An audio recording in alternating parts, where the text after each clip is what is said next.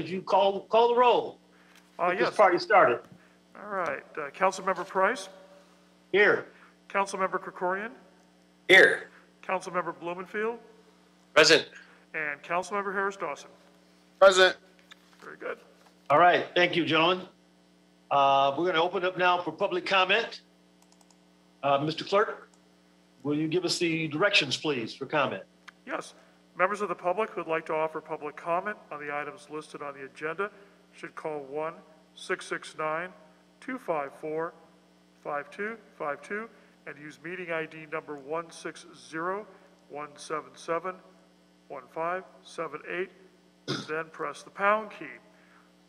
Press the pound key again when prompted for the participant ID.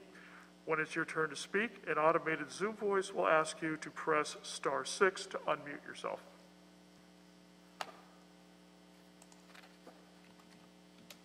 All right, well, thank you, Mr. Clerk. And with that, let's open it up for public comment.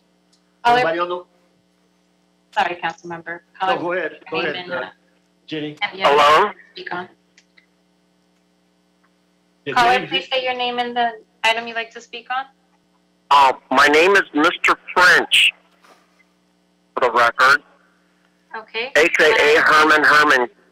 I'd like to speak on all items in general public comment, please. You have 3 minutes. You may start. Okay. First, I want to say good afternoon to you, Mr. Boom Boomfield, and to the rest of you morons. Good afternoon. My name is Mr. French, and I want to go to my general public comment now. 42-1983, fuck you. By the way, LAPD officer from Corona guns down a man in Costco, killing Mr. French, a 32-year-old, all in the line of what he responded to as a hate crime. Stupid. And instead, he murders a child, a man that had the capacity of a 16-year-old. You stupid fucks. And that's the reason why you jackasses, morons, idiots, should be not working for LAPD. You're all fucking stupid. Fuck the police. Fuck the DA. And God bless Donald Trump, you stupid motherfuckers. Thank you.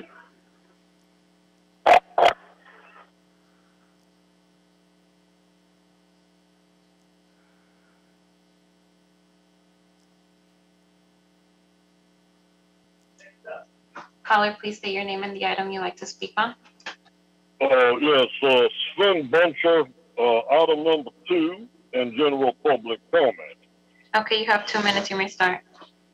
Yes, so this is a very, very good day. The good work of Bakewell et al. Danny Bakewell doing a great job fighting discrimination, fighting racism for the community. And I remember the current Price is a good partner, a very, very good, dear personal friend of Danny Bakewell. And I don't care what you're saying, there should not be any issue about conflict of interest. And I remember Price stood up and said, Mr. Spindler should be made an example out of. It was the greatest day in the city's history. And that day, we are rewarding the friendship and the alliance for a better America. Definitely a hot-headed yes on number 2. And waive all of the building inspection fees, city permit fees. In fact, I say give this property for $1. It's the least we can do. Now to my general public comment. How much time do I have for that? How much time for my general comment?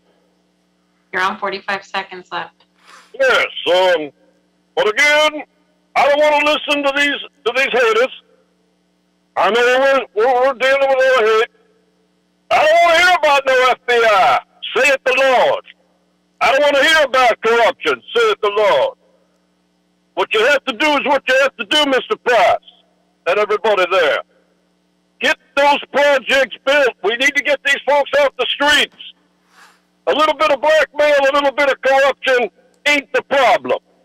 We got an emergency, so you keep doing this, and you keep giving those properties away. so that we can get these things built. It's the only way to do it. Thank you. That concludes your time. Caller, please state your name and the items you'd like to speak on.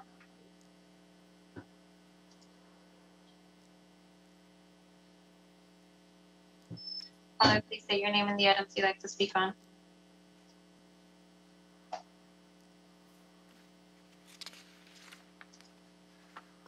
Caller ending in 8072.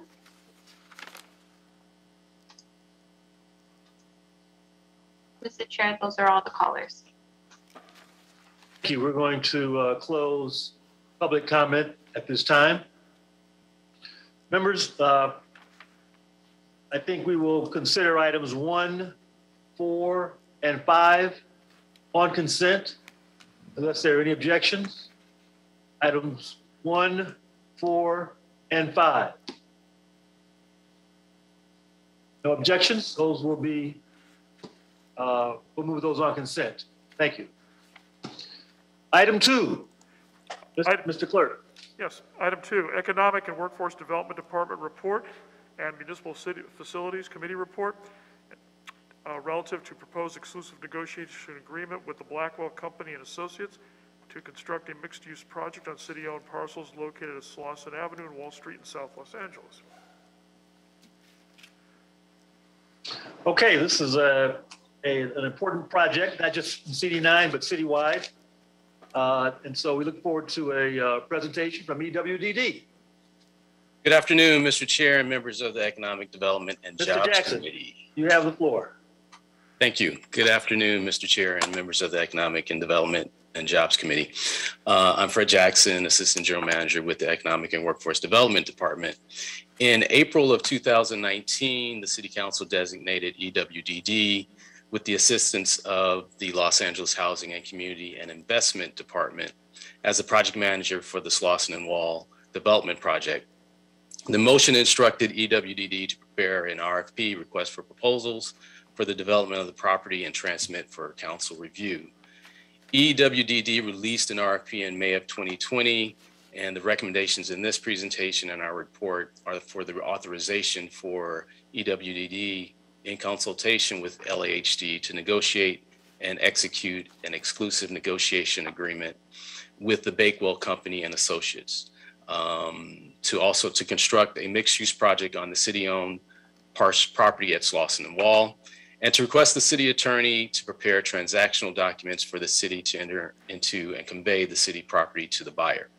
In addition, we are requesting first that the city-owned property be declared exempt surplus land for the purpose of the Surplus Land Act under Government Section Code 54221 F1A.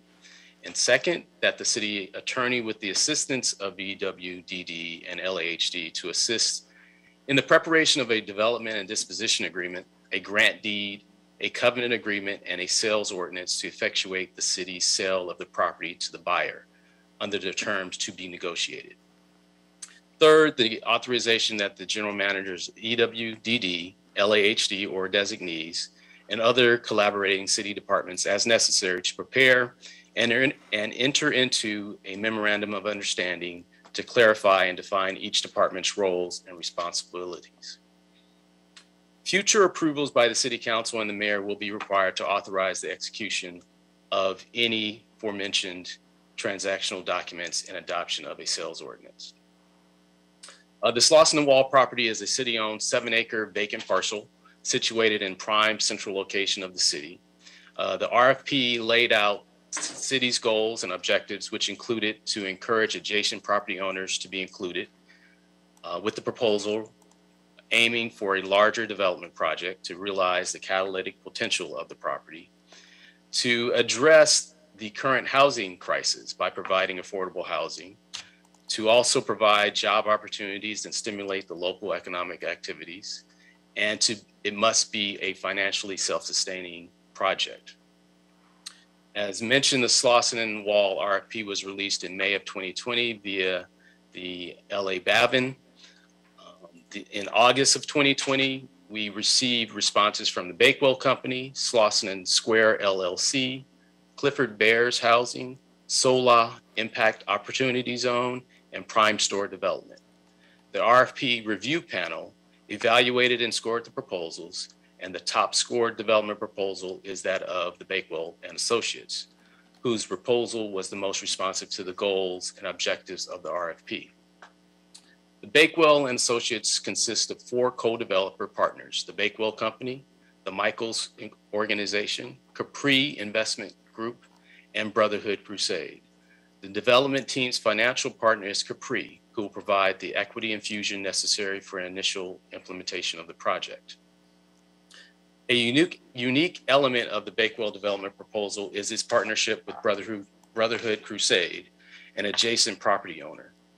This strategic alliance allows the development team the ability to acquire and redevelop the entire Slauson Wall, Los Angeles Street block, integrating a context-sensitive asset to better serve the local community and enable the city to realize its vision for the property.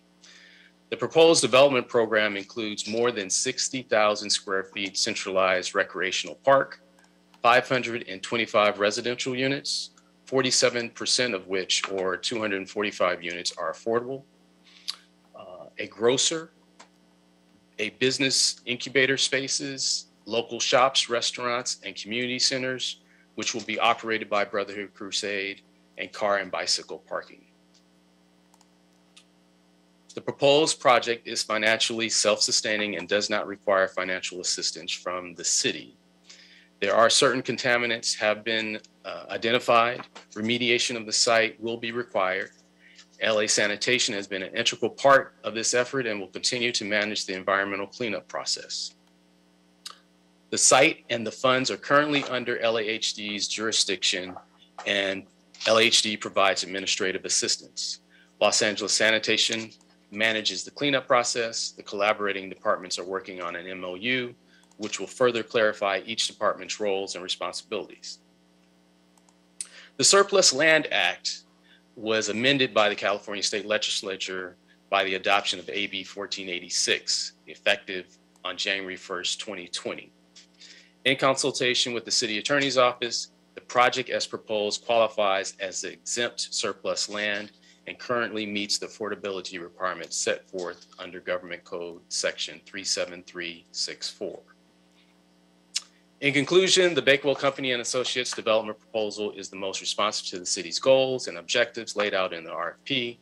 The action requested in our report will authorize the negotiation and execution of an ENA with the Bakewell Company and request city attorney to prepare other transactional documents as necessary for the city to convey the property to the buyer, subject to restrictions set forth at Government Code Section 37364. This concludes my report, and I have my colleague, Christine Calamaros, with our real estate section here to answer any questions that you may have. Okay, thank you, Mr. Jackson. Appreciate the report. Let me just start off our discussion. The report states that the 12-month exclusive negotiating agreement can be extended for another 12 months, depending on time required for environmental clearances and securing project entitlements. Does EWDD anticipate that the entire ENA period will be needed to finalize these negotiations? Councilmember. Oh, thank you, Fred. Go ahead, Christine. Hi, hello, good afternoon. This is Christine Calamaros from EWDD with the real estate section. We put in the 12-month extension in there in case that there is any complications in the negotiations, especially given that this site has environmental concerns.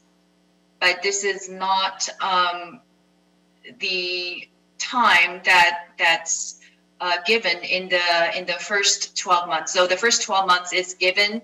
We are prepared to written in the contract, but the other 12 months option will be depending on the discovery and the due diligence period. It may or may not need the 12 months. Okay, thank you. And when does EWDD plan on providing its next status update to the Municipal Facilities Committee on the status of this report? Status of the project. I think MFC requested us to provide a report back prior to entering into the ENA.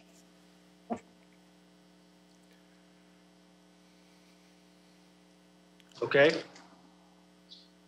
All right, members, any other questions this time?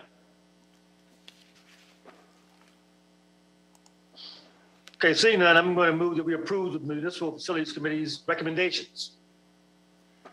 Mr. Clerk, please call the roll. Yes. Councilmember Price? Aye. Councilmember Krikorian? Aye. There's an aye. There we go. Aye. Councilmember Blumenfield? Blumenfield, aye. Councilmember Harris Dawson? Yes. Good. Okay, thank you. Let's move on to item 3, please. Item 3, motion Blumenfield de Leon relative to a local version of New York City's Freelance Isn't Free Act. Okay, as some of us have heard before, freelance isn't free. Mr. Blumenfield has been a strong advocate. Mr. Blumenfield, you want to lead us on a discussion of this motion? Sure. Thank you. Oh, well, first, I want to thank you, Mr. Chair, for scheduling this motion and your support. We've long been a leader, and you've been at the forefront of that in LA, of championing the dignity of work, protecting workers, including the $15 minimum wage, paid leave, fair work week, all those things. This motion, I view this as a continuation of that effort. It builds on the legislation that they did in New York in 2016. In recent years, there's been a lot of focus on the classification of workers, people who should be treated as employees or not, things we heard in AB 5. A local version of this Freelance Isn't Free wouldn't get into the issue of whether workers are properly classified, but what it would do is give basic protections to those who do freelance work to ensure that they are paid in a timely manner.